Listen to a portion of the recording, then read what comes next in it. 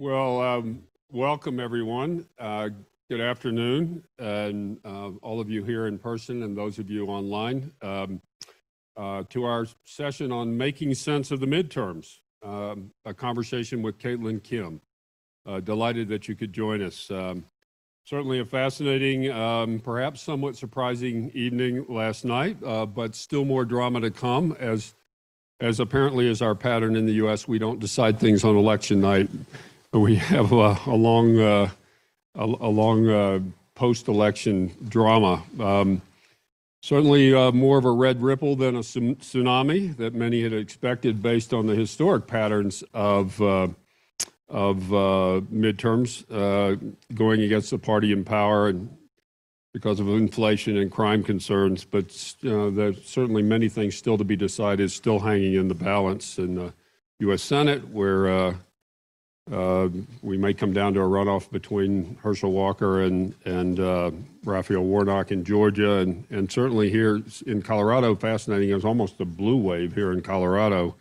The statewide sweep of Democrats by large margins, and still some uncertainty, some perhaps surprisingly so, in the 3rd district with Lauren Boebert, and then the new 8th district, where Yadira Carvalho is actually still has I think a slim lead. Anyway, I'm Fritz Mayer. I'm the dean of the Corbell School. Delighted to welcome all of you and to welcome our 2 conversationalists today here to help us make sense of things. First is Caitlyn Kim, who is, as I'm sure most of you know, the public affairs reporter for Colorado Public Radio. She is a very respected, experienced, and deeply knowledgeable journalist with considerable experience covering elections, and not just in Colorado, but around the country. I suspect many of you heard her this morning on your commute in on Colorado Public Radio. And joining her in conversation is DU's own Professor Seth Maskett, director of the Center on American Politics here at the Corbell School. Seth is the author of several books on American politics, numerous articles, and is a regular contributor to 530.org and Denver Post and other outlets as well. I believe you got, when you registered, you got cards, you walked in. Those are for you to write questions on. We'd love to have a conversation with those of you here in the audience. So if you'll write your questions on the cards, we'll collect them, and then we'll try to get to as many of those as we can.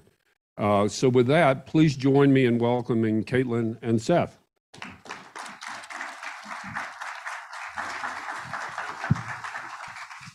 Hi, thank you so much for joining us today. Thank you, Dean Fritz Mayer, for that lovely introduction and for hosting this event today. Good to see so many of you here, including some of you who may have even been here last night and never left this room as we were watching the election returns come in. Obviously, we still have lots more to learn. The quick lessons, as as Fritz was suggesting, the trends seem to be that Republicans had a good night, but not a great one. They seem on track to pick up the House of Representatives. The Senate is still very much in doubt. There's a pretty good chance it'll end up with a 50-50 Senate again, but we'll know more soon. I'm hoping we can, I want to talk about a range of things here with our distinguished guest, Caitlyn. I'd like to talk about what we saw here in the state of Colorado, what we saw nationally, but I'd actually love to start off with a question about what you've been doing over the last few months here. You've been racing all over the state, putting I don't know how many miles on your car, interviewing a lot of Coloradans about their decisions and the votes they're making. And I would actually love to hear your impression about, like, what have you learned from these interviews? They've been great interviews, by the way. I've really enjoyed listening to them. But like, what do you pick up from these that we might miss from polls, from election results? What do you get from those? Well, first of all, hello, everyone. Thank you for being here. I'm very sorry if I'm a little bit, I don't know, if I get a little spacey. I had a late night, so I'm just warning you all ahead of time. So I am the Washington, D.C. reporter for Colorado Public Radio, so I'm usually back in D.C. So every time I come to Colorado, what I like to do is get a rental car or the CPR news vehicle and sort of go out on the road and talk to people, talk to Coloradans, because that's the best way I'm going to find out what people are thinking, what they want from federal government, what they want from their congressperson or anyone running for office in general. And in talking to them, first of all, you find out the issues that are most important to them. So one of the things when the House, that Democrats are talking about their whole entire Build Back Better package and all the things they were talking about, I would reach out to people in Colorado and be like, are these your concerns? And frankly, usually it wasn't. It was things like price of gas, price of milk and eggs. It was all the cost of living stuff that has been a problem, I think, for the last year or so. So, it told me that maybe Democrats weren't focusing on the issues that they needed to be focusing on. And, it also helps by, talking to people like you all across the state. It also helps me sort of hone the questions I want to ask, the Colorado representatives back in DC. You keep talking about X, Y, Z. I'm not, whether it be restricting abortion access or, TikTok on a government phone, or, the child tax credit, whatever it is that any sort of member of Congress is talking about from Colorado, I could be like, actually, this isn't what I heard from members there, from the people back home. I would also say the other thing that I get that doesn't always sort of translate is you get the sense of enthusiasm. How excited are you about a race? How excited are you about candidates? So Joe O'Dea, I think, is a good example. Like, he got a lot of national attention for being sort of, a different type of Republican Senate candidate, right? Like more moderate, broke with Trump, more moderate, broke with Trump. Pro-choice. Well, that's the more moderate thing, right? So, but and got a lot of national attention. But when you talk to people about about Joe O'Dea, they'd be like, yeah, I'm going to vote for him. Why? He's the Republican candidate, right? And what's the other option? Whereas someone like Lauren Boebert, when you go out to that district and you find her supporters, they are enthusiastic about her. They love her spunk, they call her a firecracker, whatever it is. They like that she stands up for the values that they believe in. And you can sense that enthusiasm. And that is not something you always get from polls. So this is one of the reasons I like to go out and actually talk to people. Now, all that being said, people don't always want to talk to you about politics. It's become really hard to talk about politics these days, and difficult, and some people just don't want to. So as a reporter, my fear is always that I'm missing some sort of undercurrent, people who just don't feel like talking about it, but also feel passionately about something, an issue, a candidate that doesn't, translate. So my fear for most of this election, which was probably the wrong fear, I should have been fearing the CD3 race, was the Senate race. I kept feeling like I was missing this sort of, some undercurrent of support for Joe O'Dea, just given the economic sort of headwinds Democrats are facing all across the country, including in Colorado. And that didn't really manifest itself. Thanks. Okay. Sorry, so long-winded question. That's good. So you brought up Colorado races, and I actually love to dig into that. So one of the big stories here from last night, within Colorado, Democrats had a very good night, right? In some ways, many, better than many expected. Polis, by the last polls I saw, is ahead by something like 17 points now. Michael Bennet is up by like 12 or 13. Basically, the Democrats are like cleaning up in all the statewide races.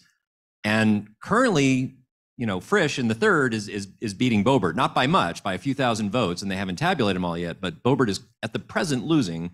Also, Caraveo is currently ahead in the 8th district, but again, very narrowly. These could go either way, but one of the stories from earlier this year was that Colorado Republicans did what most Republicans in other states didn't do. That is, they mostly nominated pretty moderate candidates. They got nominated people like O'Dea and some other candidates, Pamela Anderson running for Secretary of State, and others who, and it's not clear what they got from that. Like, those people still lost by very large margins. And so was that a smart move? Was it worth the effort?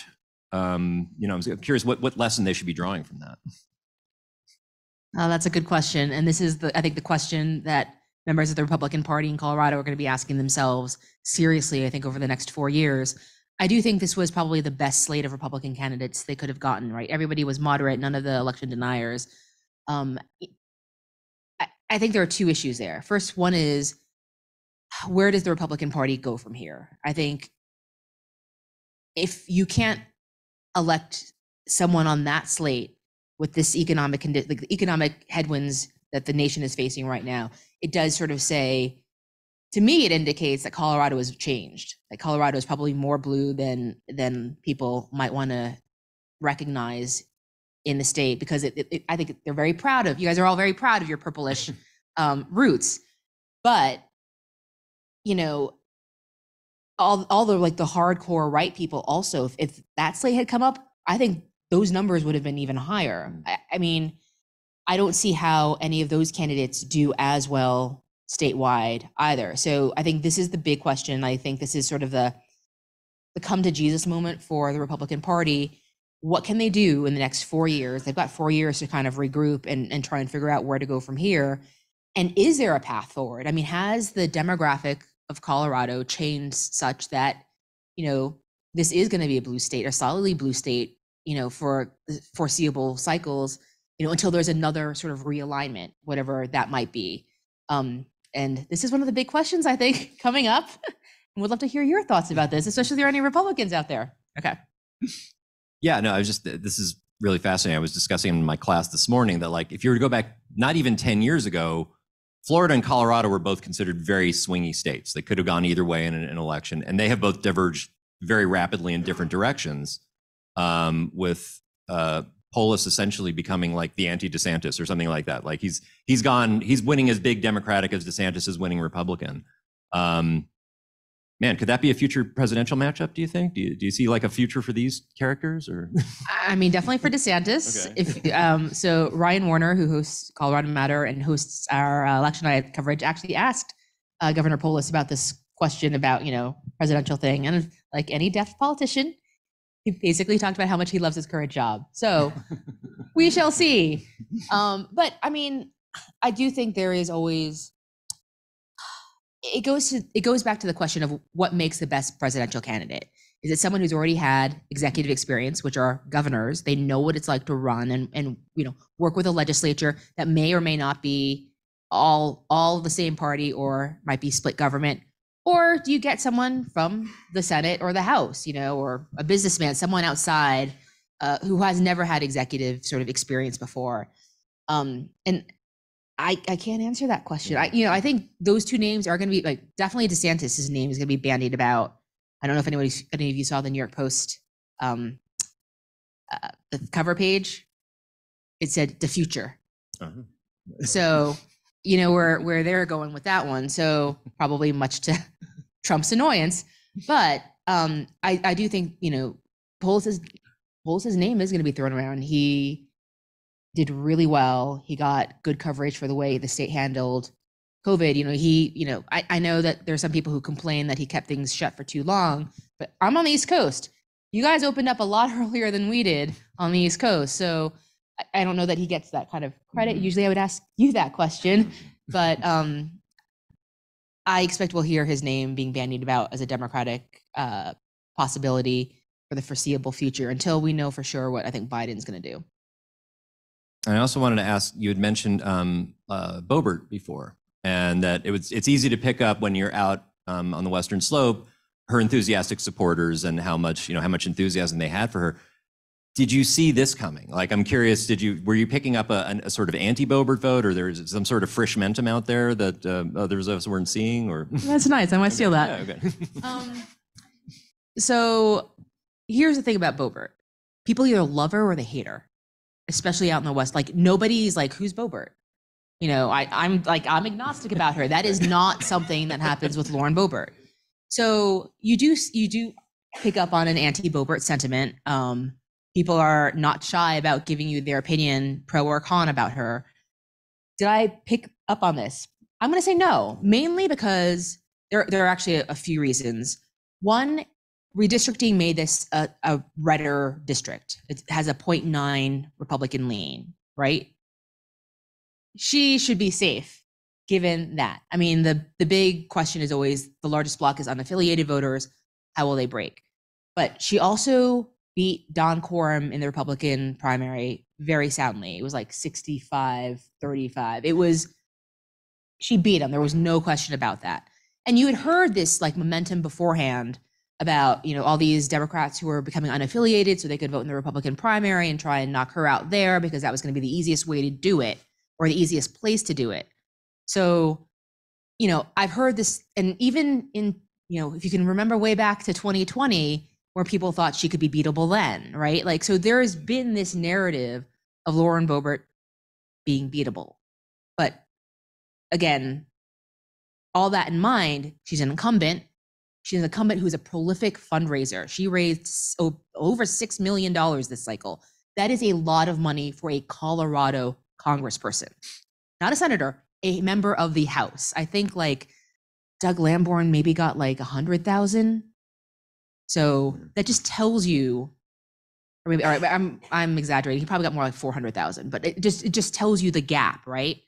And then she's got national name recognition. Again, people know who she is. I'm sure all your friends out of state ask you about Lauren Boebert, right? Yeah. So I think those are very powerful things. She has like over 1.7 million followers on Twitter. She has, she has a soapbox from which she can speak. And, I feel like I've gotten away from your question, but I didn't pick up on it, mainly because I thought she had all these advantages going into the race, especially the +9. Now, I still think there are a lot of ballots out there that need to be counted, and the gap is small enough that, like, I don't think Democrats are celebrating at all right now. I think this is still something, in my opinion, it's still her race to lose, just given the demographics of that district. But I was very surprised, and I will just leave it at that. Very, very surprised. And I will also add, I did ask around, because I think I actually even called you about this. I called a couple people about this race because I had heard rumblings that it would be closer than you would anticipate, but I just didn't think it'd be this close. I think I very confidently predicted she would easily sail to re-election, and that's holding up pretty well right now. But yeah, no, I didn't see this coming either. I think very few people did, and for her to be underperforming like this, even if she ends up winning, to be underperforming in, I guess, what's like, a district that I guess Biden lost by like 9 points, as an incumbent after doing, much better than this 2 years ago. It's kind of striking, for, particularly given how much people kind of vote on party line, that she is alienating some people who would normally be in her corner. I will also add, though, like this is where the difference between 2020 and 2022. 2020, she didn't have a record. 2022, she does. She's voted against a lot of things that, the majority of Republicans did vote for, right? Like, oh God, there was like the leukemia. There are a bunch of like nonpartisan, like common sense things that she didn't vote for. She would use an argument like, I didn't like the process, they didn't allow amendments, whatever, but she still voted against it. And I think Adam Frisch has been very good about using those votes against her, including like a lot of votes against veterans, healthcare, whatnot, public lands bills, which are also very big in Colorado.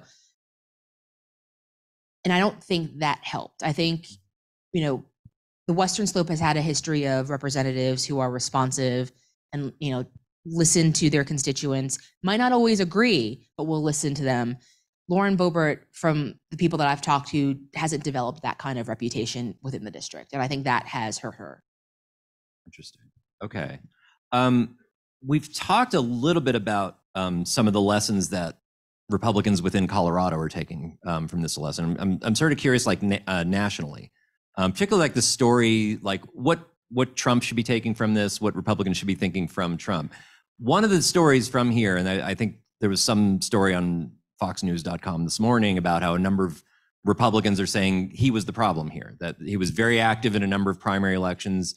He steered them toward some underperforming Senate nominees, and maybe it's time to move on from him. Now, we'll see how long that narrative lasts, but I'm kind of curious what your take. Does this election kind of hurt him? Did he overpromise? What do you think here? I feel like this is a narrative we hear a lot about Donald Trump over and over and over again. We heard this, I think, post January 6th. We've heard this after 2018. We hear this a lot. I will believe it when I see it. I don't think you should count Donald Trump out. I mean, his base is very loyal. And I have heard, talking with Colorado Republicans, especially I think conservative to moderate, who have said they'd rather see like a DeSantis or a Nikki Haley or a Tim Scott, Josh Hawley, anyone but Trump run. Whether or not that happens, I don't know. I think we're gonna have to see. I think if Trump gets knocked out, he gets knocked out in a primary. He doesn't sort of go gracefully into that good night. I just don't see it. He's had plenty of opportunities to do that, and he's never taken it. That said, you can always be wrong. He surprised us before. 2016 being a prime example, but I would not be surprised, frankly, with anything that Donald Trump does. Yeah. Okay. Fair. I want to actually turn to one of the national stories over the last several months has been, of course, abortion, particularly since the Dobbs decision earlier this year. And last night, there were, I think, 5 states that had abortion measures on the ballot about constitutional amendments. California, Vermont, and Michigan passed constitutional amendments to enshrine the pro-life position in the state constitution. I think it was Kentucky and Montana that had anti-choice measures that failed. And I saw some analysis suggesting that the pro-choice position actually outperformed Democratic candidates in those states. So like it's obviously an important issue for Democrats, but it also goes beyond just the Democratic Party. And I'm wondering, like, we've been sort of torn watching that issue over the year, where like at first it seemed like it was a massive stimulus to Democratic turnout. Democrats wanted to change things back. Then it seemed to be fading. Is the story that it was still a big driver event? Is it part of the reason that Democrats beat expectations last night? Yes, I think that's the short answer. I think even I was surprised how often abortion rights came up when I was talking to voters in Colorado, just because Colorado has codified those protections in the state. So I figured if you live here, you're probably not too worried about it. A lot of people that I talked to, a lot of voters were worried about it. And again, that kind of surprised me. It was one of the things you learn when you talk to people.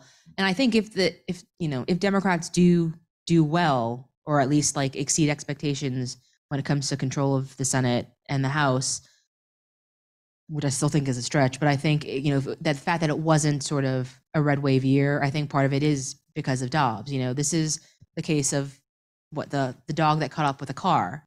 And Republicans have been talking about this for years.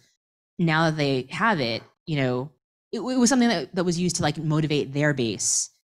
And, now you don't have that, and you're really seeing, I think, the public, even people who don't necessarily agree with abortion, not wanting to see something that had been available to them for the last 50 years taken away. I think it's always this idea of you have a right, when government gets rid of it, that's when you see people sort of get mad and take action and vote. Okay, that's interesting. Do you disagree? Yeah, no, I totally, I totally agree. But it's been difficult to measure that. I think it's been difficult to know. I mean, you go through the issues and get a sense of what people are feeling, and I get questions from students and from relatives and from others saying, don't people care about democracy or election deniers, and don't they care about environment? And like, yes, they care, but like, inflation is staring them in the face every day. Abortion is something on the forefront of a lot of people's minds, like in a very visceral way, in a way that others might not be. So you never really know until it happens what people are actually going to vote on. Yeah. So one thing I was sort of struck by last night, and I might be wrong on this, is kind of a dog that didn't bark story. Election deniers. There were a lot of election deniers running. Some of them have won, and some of them are in sensitive positions that could affect 2024. Some of them have lost and conceded quietly and went home. And I kind of wasn't expecting that as much. Now, we're maybe getting a little of that from Kari Lake in Arizona. I don't know yet. But what's your impression on that? Is that turned out to be less of a story than we might have expected for 2022? So I'm gonna be honest, I haven't really been following that one as much. And when I look at the election deniers, I've been looking at sort of the ones that are in Congress, right? The Congress members, they're getting reelected or elected, because there are a lot. Lauren Boebert voted against certification. Doug Lamborn voted against certification. Doug Lamborn sailed to re-election. We'll see what happens with Lauren Boebert, but I'm not sure that her vote against certification is what's turning people against her. Just one of many things. On the one hand, I am very glad to see that happen because, we've heard this drumbeat about how there has been fraud or our elections are insecure without any proof, and at a certain point, you have to prove it. And the fact that it's gone on as long as it has, I think our institutions have always been fairly strong. And, on one hand, people will say it's, our institutions have withstood it, but it's, there are cracks in the foundation. And I worry about what happens to those cracks. Do they get patched? Do they not? Are we, I don't want to say that it's, the end of democracy. I don't believe that either. But, like anything,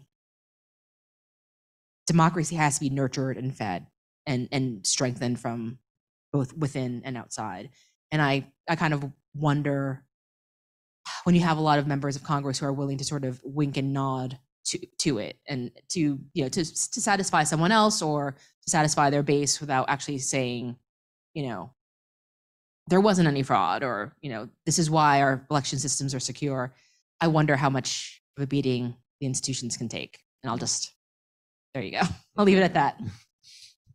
I'd love to ask you to prognosticate a little bit about the future here. So assuming, there's some assumptions built in here, but assuming we end up with a Republican House, one with a fairly narrow Republican majority, 5 to 10 seats, what does that look like over the next 2 years? What should we expect from them? Is there a policy agenda there? Is this all about investigating and impeaching Biden? What does this look like? Yes. Okay. Yes and yes.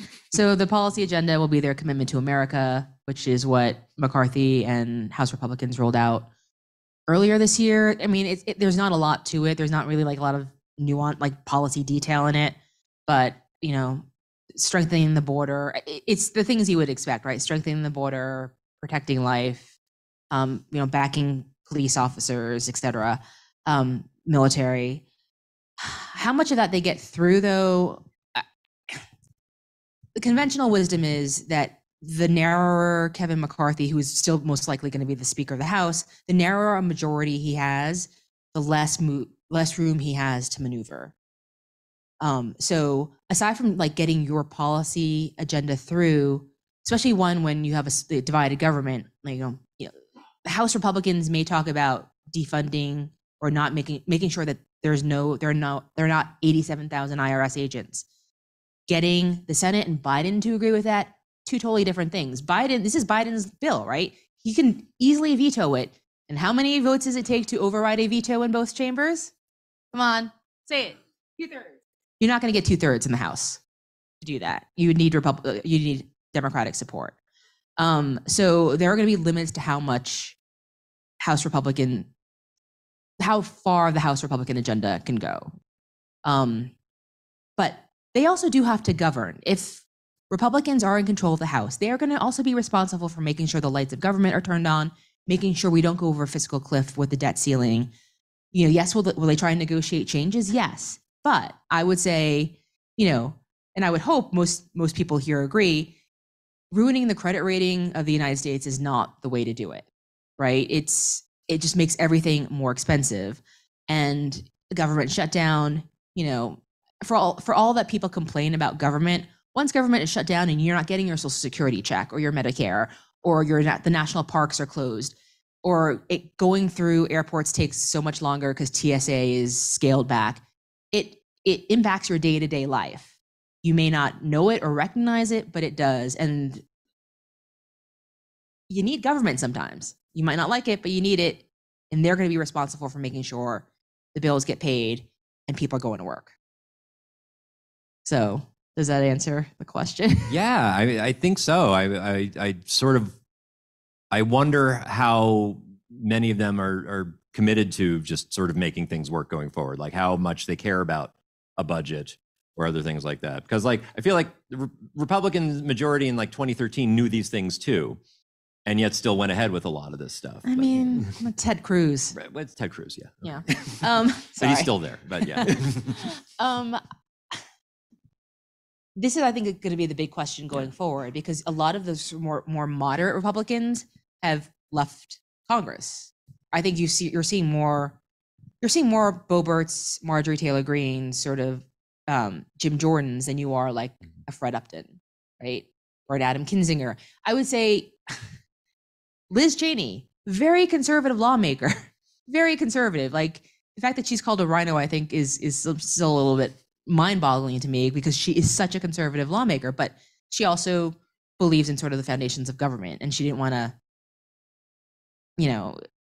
placate Trump. And I think that's rare. But she's managed to, work across the aisle. A lot of lawmakers do work across the aisle. I think for all media like me talk about, I can criticize myself, talk about sort of the divisions within Congress. A lot of times, a lot of bills do, especially a lot of bills do pass with like bipartisan support, especially the suspension bills. And these are bills like that usually it would be a voice vote because everyone's sort of in agreement. But sort of the Freedom Caucus has tried to slow things down by forcing votes on that. And that's why you see like Lauren Boebert voting no on a bunch of things that like a lot of other Republicans have voted yes on. A question for you about polling. It looked like overall the polls had a pretty good night. That a lot of the forecasts that were just based on polls predicted something like what happened. They weren't wildly off. Like, we didn't see errors like we saw in, say, 2016 or 2020. It looked more like 2018, where the polls were pretty close to the outcome. I mean, I'm curious if that's your read. Were the polls mostly getting things right, or were there some big misses? I mean, for Colorado, Bennett, the polls for Bennett, maybe high single digits. He's winning by double digits. And I think most people, there were some that had this race like a point, like one or two. They didn't show the tab, so there was always a doubt. And like Real Clear Politics had moved this race into the toss-up category. And when I saw that, I was trying to find like their reasoning behind it, and I couldn't, because none of the polling indicated that this would be a toss-up race. And Bennett ended up winning by his widest margin yet, again, in this atmosphere. So, I joke in the newsroom that I hate polls. Sometimes I feel like it's a little crutch. It's to stop us from actually like going out and talking to people. It's not the case. People always go out and talk to other voters. But, for me, every time I saw these polls, I kind of doubt myself, and I just wonder, again, is this right? Is this wrong? Because in the past, polls have been off, and sometimes you do see variations, and you wonder. Like, no, I don't think there was much polling on the Boebert race, but Frisch put out some internal poll numbers where showed him within striking distance, but not this close.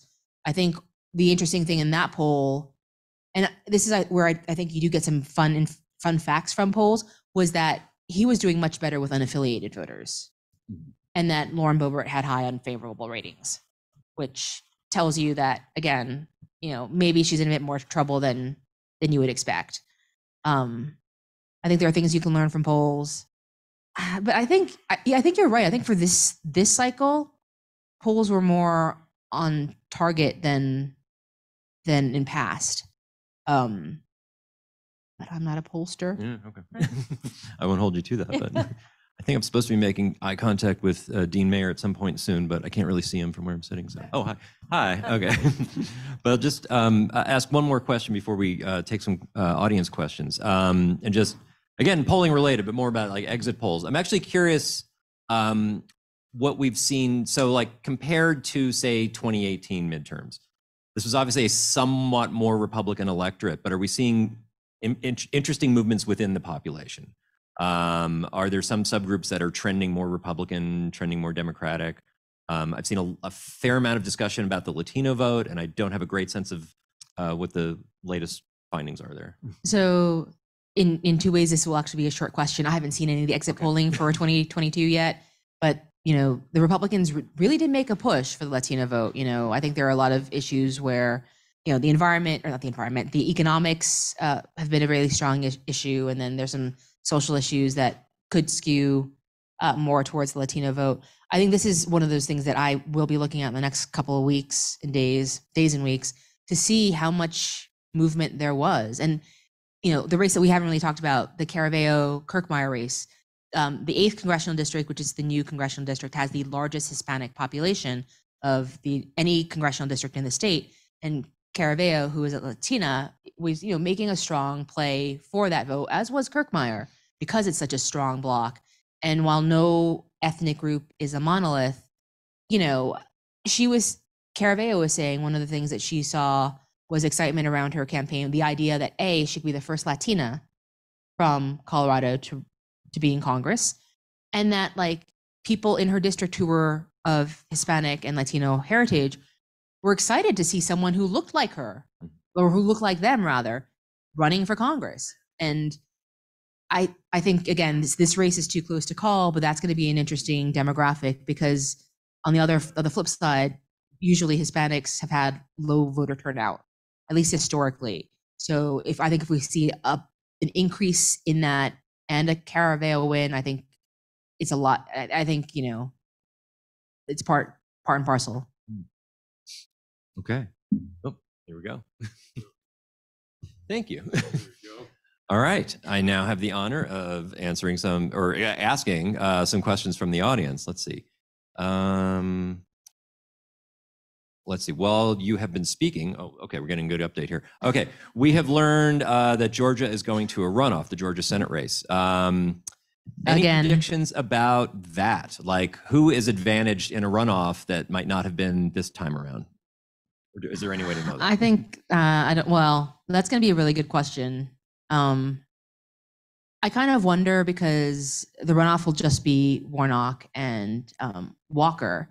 Right now, there's a third-party candidate. There's a Libertarian candidate who I'm assuming took votes from Herschel Walker.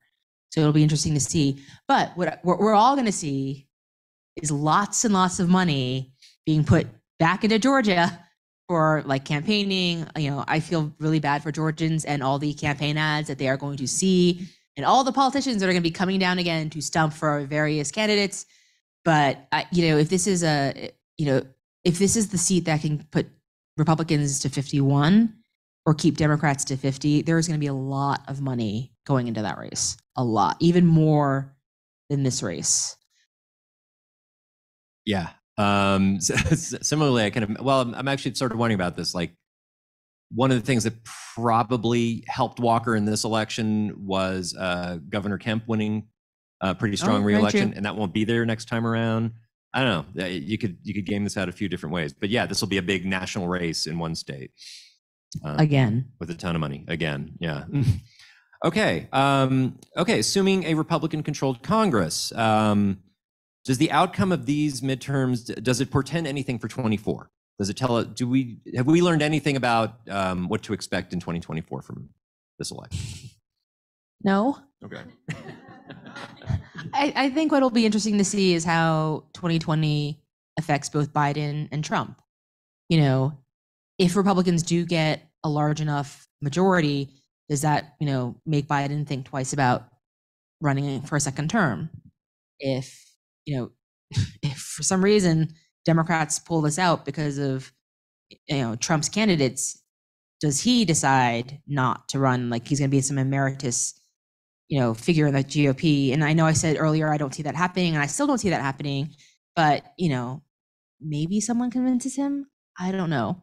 But I would say this. I think the one thing it shows that Trump is weaker than he might like to be. Again, I don't know that translates to people sort of withdrawing their support from him. But I don't think he knocks people out of I think he faces a primary if he decides to run. He doesn't knock people out of that race. Okay. This is an interesting question here about basically Democratic messaging surrounding some of their weaknesses. Okay, so they were going to an election where the economy was okay but shaky, high inflation, and Democrats could have made arguments about a lot of this is from COVID. A lot of this is what we're seeing in a lot of economies all over the world. They did. Yeah. How much of this is a Democratic messaging issue, or can you really not message your way out of an economy? I mean, you can, right? It's the economy, stupid. That was a nice, great message that Clinton said, right? So you can message your way out of it, but I think inflation is just so tough. And when, I think everyone here would agree, when you're the one facing these higher costs, you're just going to blame whoever is in power. This was great for Republicans. I mean, they could hammer Democrats on this. And, Democrats, I think, have always had somewhat of a messaging problem. And I think when you say, it's a supply chain issue, it is, increased demand because COVID was there, it's because of a war in Ukraine, it sort of sounds like excuses after a while, right? It's easier to blame spending and government because that has been something that people have been hammering away at for years. It's easy, it's pithy.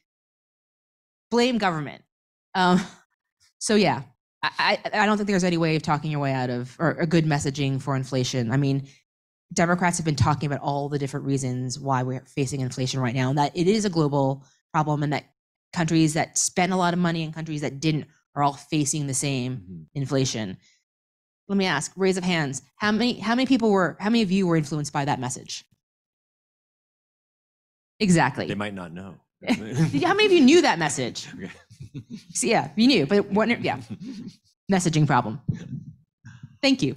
Interesting. Okay, here I'll offer the dumb political science retort, but which is actually similar to what you were arguing, that like people are just going to blame who's in charge. So there's this great thing, I will work this into my classes sometimes. Political scientist Larry Bartels found this finding a few years ago. So if you're familiar with the movie Jaws, that was based on a series of real events that happened off the shore of New Jersey, on the Jersey Shore in the summer of 1916. Okay, there was actually a man-eating great white shark, killed a number of people. The sheriff and a few people got a boat together and went out and killed the shark. Okay, that all really happened. But it in this one beach town, it like collapsed the economy because no one wanted to stay there anymore that summer, and like a lot of the hotels went out of business and things like that. The vote for President Wilson that summer, who was running for re-election, was lower in New Jersey than it was relative to other places. And it was actually lower there was a massive turnout against President Wilson, essentially blaming him for the shark. And we see things like this throughout history where the volcano erupts and so people overthrow the emperor because someone's angry. People just get mad at the person in charge, whether or not they're directly responsible for it, whether there's a path. And Gray Davis and rolling blackouts. Yes. Which led to Governor Arnold Schwarzenegger. Exactly. And, presidents have slightly more influence over the economy than Wilson does over a shark, but only slightly. But, people go with, you need to blame someone, and why not? Another question here. We've seen very little of Vice President Harris. She did not seem to be heavily involved in the elections, as far as I could tell. What was your impression on that? She was doing stuff. Okay. Like I get the press releases. She was out like in California and some other states. It wasn't as high profile as Biden, but I would also argue that Biden wasn't out as much as you would expect, an incumbent president to be. Granted, he's underwater. I'm not sure how many people would have wanted to campaign with him. It's always a big question. But no, she was doing stuff. It just wasn't a lot. And I will say this, vice presidents don't. When she first started, there was a lot put on her, and she was very sort of front and center. I think now she's sort of gone back to the traditional sort of vice president role of not being seen as much. And you can tell me if I'm wrong on that, but I feel like that's where she is now. I mean, that is the traditional role and to just be largely invisible, and people criticize you vaguely. But yeah, and actually that raises a good point about like Biden's activity. They say midterms are a referendum on the president, but which president, right? I mean, I feel like this was just as much a referendum on Trump as it was on Biden. Yeah. And he showed up, I guess, he and Obama did a couple of things. They did an event in Philadelphia. Yeah, with Fetterman, yeah. Yep, and a few other races. Maybe that helped. Okay, let's see. that one. I've addressed that one. Okay. Well, this is sort of getting on a previous point, but let's see. With many people saying they won't concede, particularly on the right, how big of a problem will this be going forward?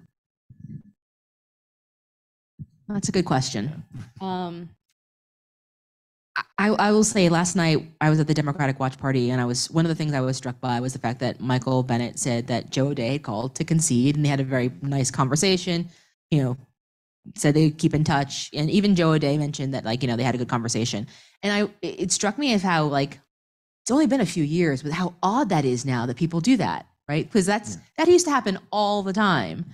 But I think you saw a lot of that happening last night for some of the races.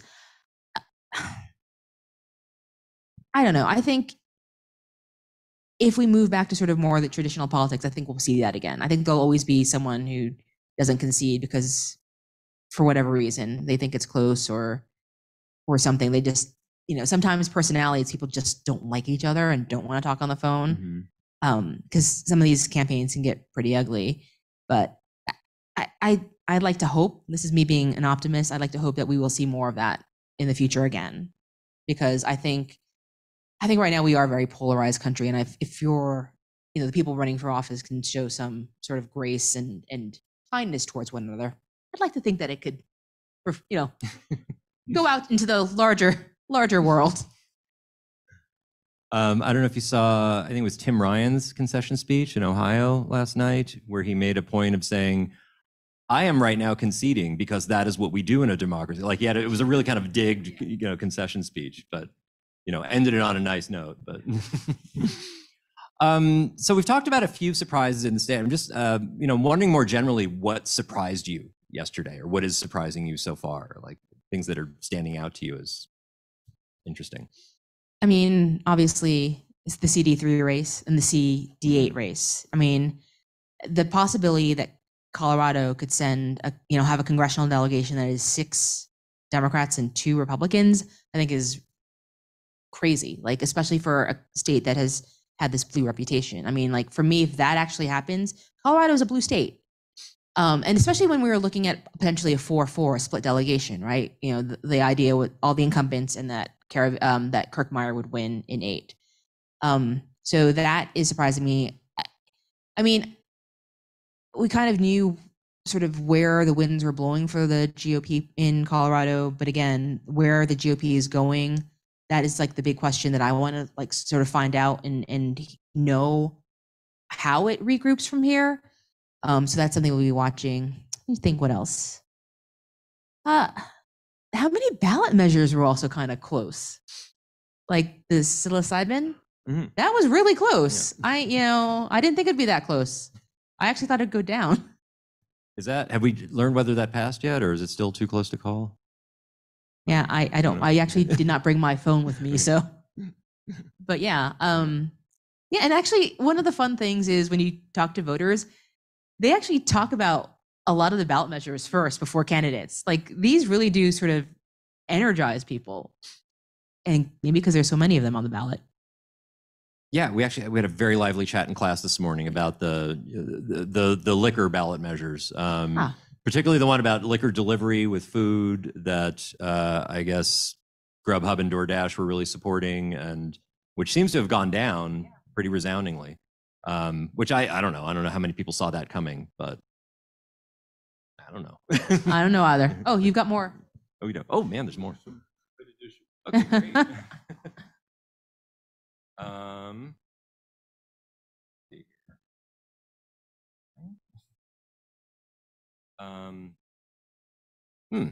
Do you think a poorer Republican showing than expected will lead to a more moderate Republican Party in 24? Is that a lesson that they pull from this? Hold on. National, Congress, or Colorado? We can go either. All right. In the House, no. I don't think it becomes more moderate. In Congress, I don't think it becomes more moderate. I think in Colorado, again, this is going to be the big question. I mean, are conservatives going to be like, this is what happens when you turn away from conservative values? People are going to just vote elsewhere. I mean, I'm going to be a pessimist and say I don't see that. I don't think it becomes more moderate. I think we see another cycle of it going far right before it tilts back.